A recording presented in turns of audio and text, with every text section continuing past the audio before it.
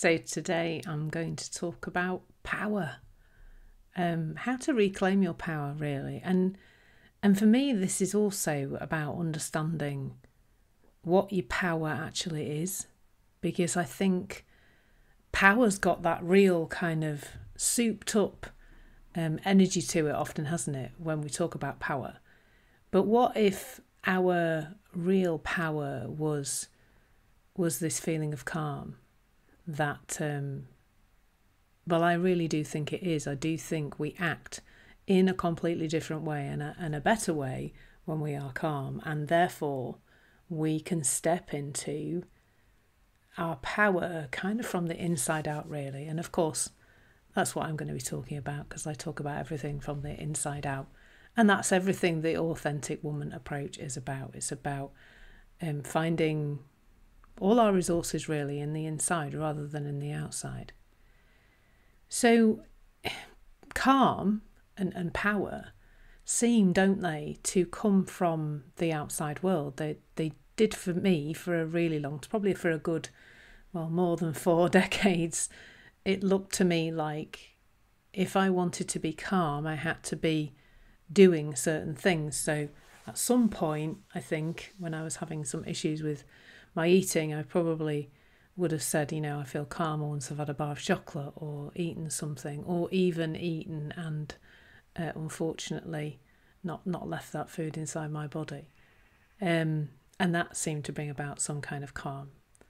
I suspect sometimes I thought it came from wine or other alcohol, probably less wine than other alcohol actually. And then I think perhaps as I stepped into the self-development world, it looked like that calm, and therefore my power was coming from the practices that I was doing, the meditation, the tapping, the affirmations, the list goes on and on and on. It really, really does. And it's only fairly recently, really, probably in the last maybe 5 or 6 years, 5 years probably, that I've really started to see that peace, that inner, that it is an inner space of tranquility that's available. And that what I've noticed as well is that when I act from that place, I act in so much more in alignment with myself. I'm much more of, it's a funny phrase really, but I'm much more of my true self. I'm, the kinder person, I'm the gentler person, I'm the more loving person, I'm the more connected person, I'm less judgmental, all of those things when I am calm. And therefore, actually out in the world, I think there's a lot of power that comes from that.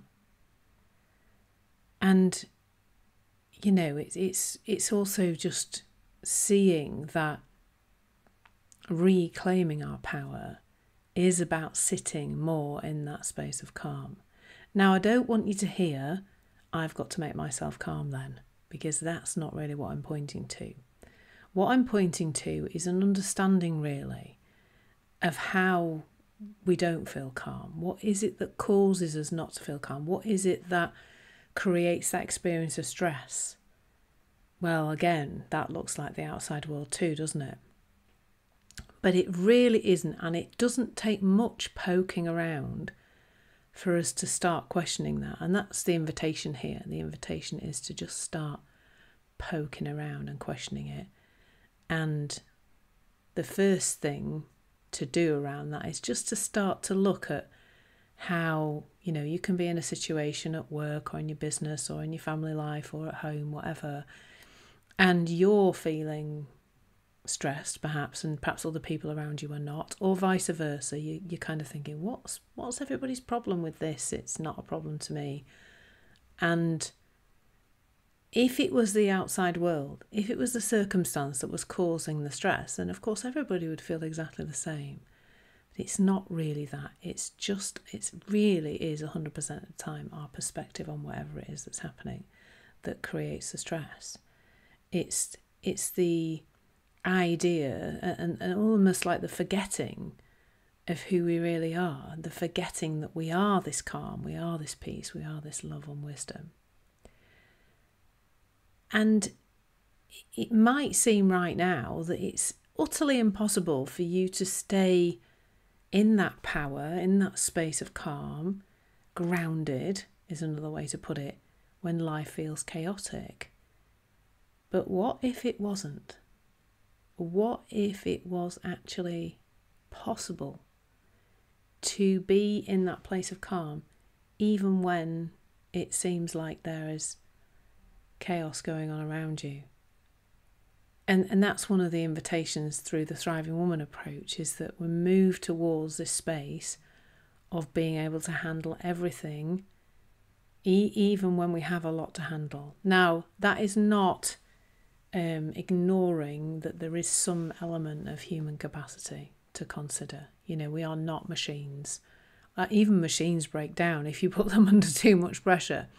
And we're not. This is not an invitation for you to become even more busy and even more about controlling things. It's not that at all. But it is an invitation to, begin to see your true capacity, your true power, when you operate more from this place of calm. And that's something else that we really dive deep into in the Thriving Woman approach, is seeing how there is this thread running through your life where you have been able to revert to calm. Now, one of the cool places to see this and explore this is when you have had a real life emergency. Like, often the emergencies that we're dealing with are in our heads, aren't they? They're all what's going to happen tomorrow and the future, or perhaps some regrets over what we didn't do right yesterday, etc., or what somebody else didn't do right yesterday. But when we're really forced into the present moment, it's amazing how we kind of drop into this place of groundedness. We drop into a place of calm and we just get done what needs to get done. A great example of that is if you've got an actual emergency.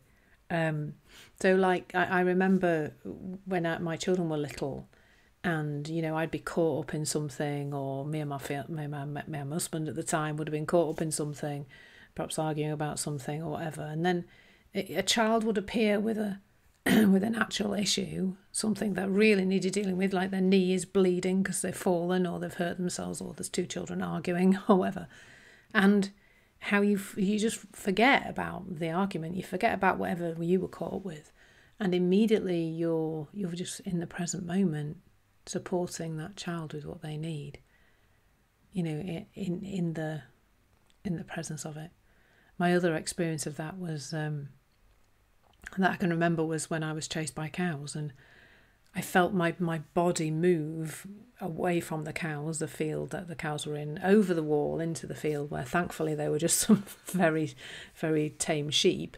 That all just seemed to happen very quickly without me really needing to do anything. And then it was only afterwards, when my mind started to get busy, that I started to feel the fear and feel the anxiety in my body.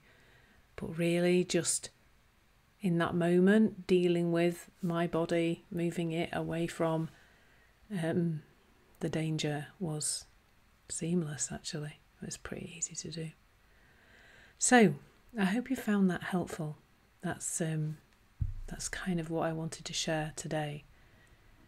You can be calm in any situation. It's probably just something to contemplate as a possibility, because I just don't think we're told that. We're told the outside world is making us feel things. So my invitation is to just explore that. And if you want to drop a comment on this video and let me know how that exploration goes, that'd be great. And if you want to find out more about the Thriving Woman approach, there'll be some information below this video somewhere.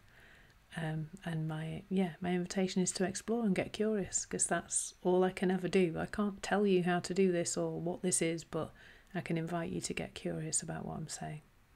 So take care. Thank you so much for listening and watching. Lots of love.